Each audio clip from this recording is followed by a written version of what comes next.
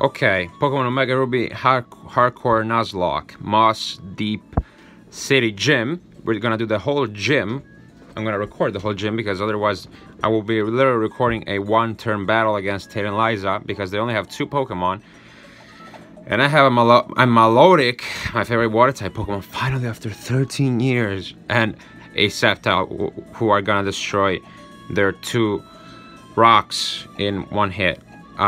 In the meantime, since last fight, I got a Staryu, future Elite Four member, and obviously these 2 guys are also future team members. I transferred Pokemon Access Pokemon. Yeah, not any more deaths. I got these guys in the Safari Zone, 1 for each area. This and this is a strong candidate for Elite Four rematch team because I love it. I love its Mega so much. Whatever. I got this little guy, but who unfortunately cannot evolve in Frostlass. But maybe I'm gonna have fun with Mega Glalie. And yeah, these guys are all good level. Yeah, the rest of the guys and the main squad for the gym. Quite fittingly, half Hoenn Pokemon, half Kanto Pokemon. Quite fittingly. Okay, so Sapphire was my first Hoenn experience, right? And I remember, bro. Yo, how's it going, champ? To be Alex, the gym leaders here use Psychic type Pokemon. If you go up against them with fighting or poison type Pokemon, they'll do horrible damage to your Pokemon. They'll come at you with outstanding combination attacks. If you want to win, you'll need to show them how tight you are with your Pokemon. Go for it. Thank you, man. So this gym redesign is super sick. Look at this. So cool. Anyway, we're going with Tomorrowland, who's also a league team member.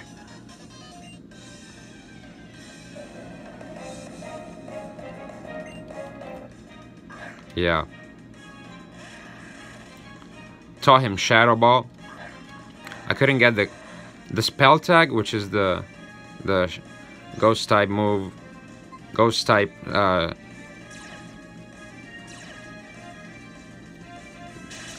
oh, item battles animation, of course. Wow, Shadow Ball doesn't kill. Crunch would have. Anyway, I couldn't get the ghost type boosting item because it's on Wild Shuppets, 5%, something like that, and the Wise Glasses, which are one of my favorite items in the game because they just raise 10% special attack power. They are also on Pokemon, on Wild Pokemon, I think. So I didn't bother trying to get them. I don't quite need them, but so I had to give Exploud and Wigglytuff some just lesser items. Now I love this gym in Emerald, right? Because it's all double fights, really hard. You really need to pay attention all the time. And the fight against Tate and Liza, it's such a freaking run killer. Even if you chose Swampert, it can be still very hard. So Shadow Ball doesn't kill Crunch. It's gotta kill. Psychic does not kill, not even as a crit. Holy, okay. Well, good thing we have backup, right? I got a Shell Bell in the meantime. Medicham, man. Came prepared. Medicham is such a cool Pokemon. So yeah, in Emerald, this gym is super hard, and I love it exactly because of that. That's an actual strategy, right? What this Medicham just did with the high jump kick. The only thing I'm gonna give my own Medicham white lenses for when I'm gonna do the league. I'm gonna give him the speed rose. That's scary. Power trick. Oh, that's such a bad. Anyway, I was saying, yeah, rock slide, Zen headbutt, high jump kick. They all have not 100% accuracy. So wide the wide lens there, the thing that Gyarados has, is gonna be really good for Medicham, so that I don't lose him.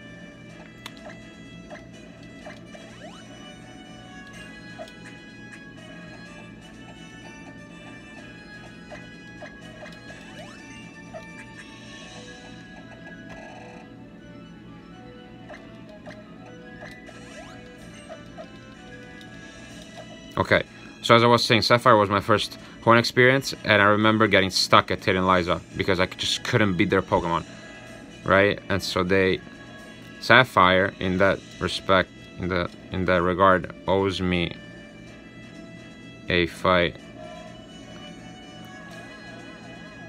which is why I actually do want to play the original Ruby and Sapphire to get past that wall of my childhood. But then, Clairo, another one of my favorite Pokemon that I actually wished I had, that I still have to bring to the... I'm gonna go for Moonburst, screw it. One of my favorite moves. Okay, anyway. Boom! Yeah.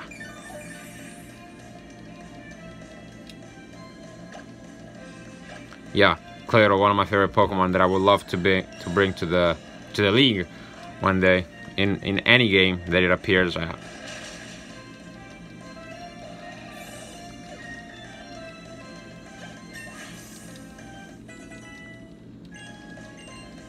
Sleep Talk, nope. Starmie, another one of my favorite Pokemon. This guy has really good taste.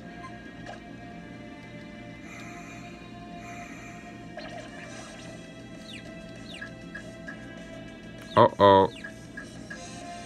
Scary. Scary. Let's get Sceptile to level 45.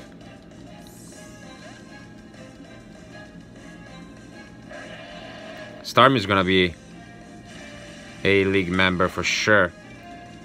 Most likely than not. Let's say, like, not... It's not guaranteed, but most likely than not, it's gonna be a league member for the first round. Not quite sure for the second round. It's one of the best Pokemon to bring to the Elite Four. X Scissor.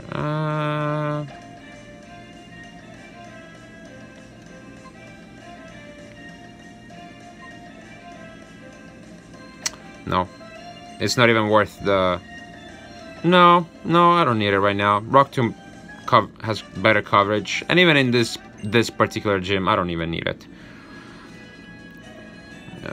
Yeah. Yo, this gym got such a sick redesign. I've been praising the graphics of the game so much during this adventure. They did such a good job, in my opinion, with the graphics.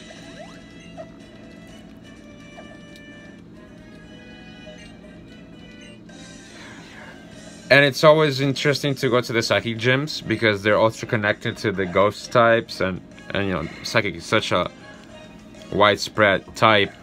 It has such interesting lore, so you can do a lot of very, very creative things with this type. Boom! Silk Scarf boosted Boom Burst. What a great move.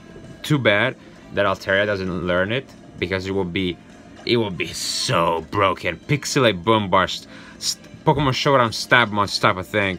That's exactly why I love this move, right? Because of Stabmons and stuff like that. Hyper Voice is cool, but man, Boom Burst or Altaria with Pixelate, it will be so stinking broken. Yeah. Anyhow, Grumpig is another Pokemon that I brought to the league in Hoenn, in Pokemon Emerald, my first ever Pokemon Emerald League. Yeah. Fun time. That was the time when I discovered that Ghost type moves are physical in this generation. Okay. Look. Oh, there's fire. That's so cool. Okay. And where do I go? Okay.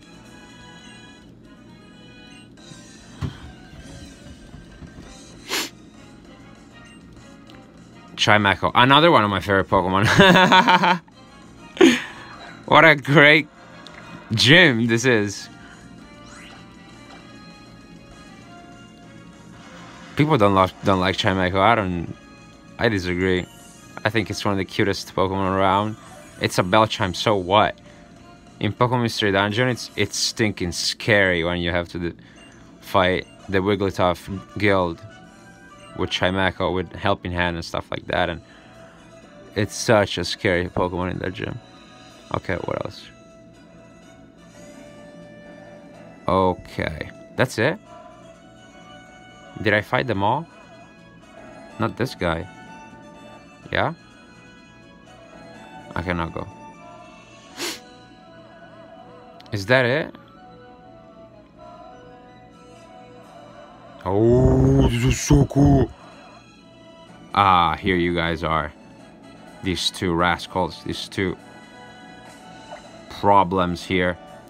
The killers of so many runs. Alright. Alright. Level cap 45, right? I didn't even take it so seriously. Because again, this fight is gonna end in one turn. I didn't even bring him to level 46 or anything like that. I took it super chill. This is the chillest. This is the most chill gym of the run. Which is ironic because in Emerald it's like one of the hardest gyms for sure. If not the hardest gym. Regardless, let's just go.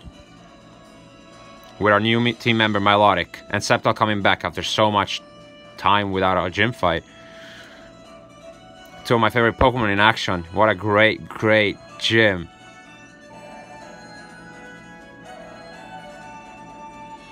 I cannot do... Okay, I'm gonna try to do Echo. Hey, we're surprised. That there are two gym leaders. We're twins. We don't need to talk. Because we can each tell what the other is thinking. All in our minds. The combination of ours, can you beat it? Whoa. Yo. They're flexing on us so hard. Versus Liza and Tate. Lunaton and Solrock. Two Pokemon that gave me nightmares as a kid. Because of Sapphire. But here, Symphony and Commander. So many nice Pokemon in this episode. Look, Solrock, one of my favorite Pokemon. Milotic, Sceptile, two of my favorite Pokemon ever. Lunaton is okay.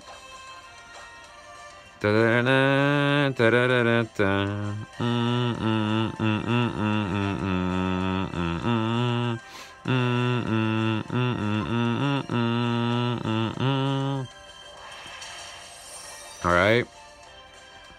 And that's one.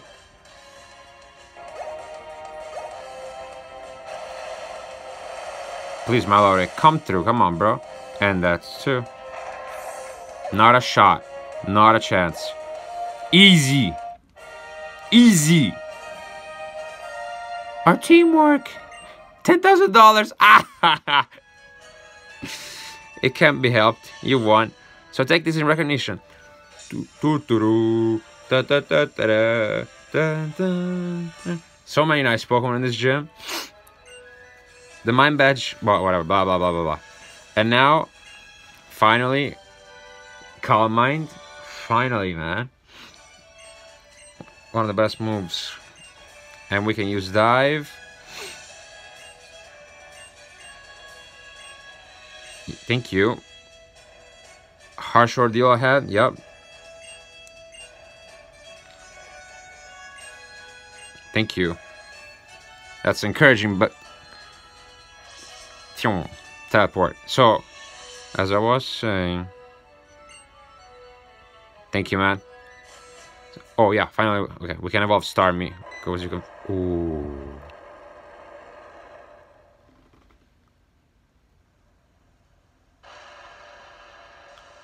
Yo.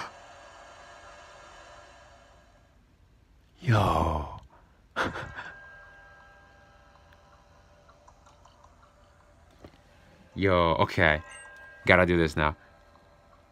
Little lion! Whoa, dude, seriously, dude. It's the end of the world. That's so...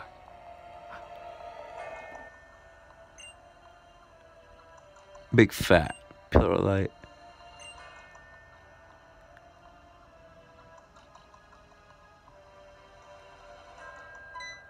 Steven! Alex! I heard from little Liza and Tate that you visited their gym. I was thinking I'd try to catch you while you were in the area, but then this happened. We should talk. Let's go to my place. Okay, story stuff. I'm gonna...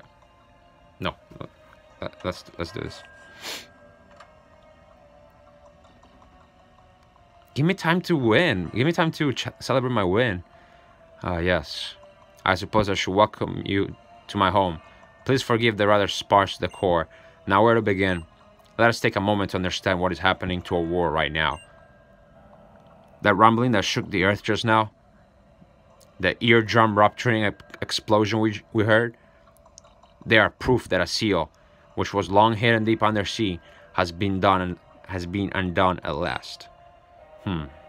The super ancient Pokemon that has been sealed deep beneath Route 128 since ancient times. It slept until now in the seafloor cavern. The entrance to the cavern was sealed by the power of a certain Pokemon, all in an effort to keep any human or Pokemon from ever breaching it. But now it appears that the scheming of that terrible team has undone the seal. There is no doubt that they intend to revive the super ancient Pokemon, and once they do so, it seems they hope to make its power their own. Alex, if that team obtains the power of the super ancient Pokemon, it'll upset the balance of nature in this world. A crisis like...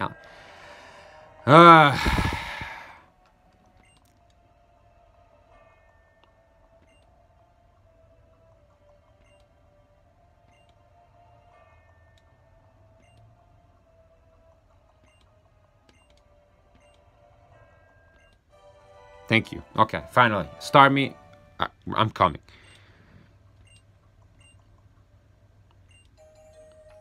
The scuba gear. What?